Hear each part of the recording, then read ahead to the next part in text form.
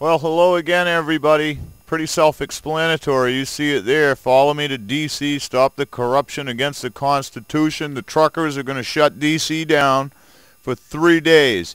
And I'll link you below to the Facebook page where you can get behind these guys. Please mirror this video or do your own. Share the information. This is very encouraging, not only because it's more people standing up to D.C. and the bullshit, but also because about a month and a half ago, a young man here locally in Conway, New Hampshire, who is a trucker, said, came up to me after seeing my car and said to me that the truckers were organizing and going to shut down D.C.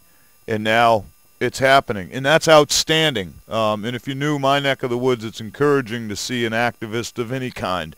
So much love. Many thanks. Again, feel free to either remix this or make your own. The link to the Facebook page will be below. Support these guys, and you know, maybe I've reached out to them. I'm hoping they're going to join us again on the 5th of November for the Million Mask March. So DC, brace up, because we're coming, and we told you we were going to, and you should have expected us.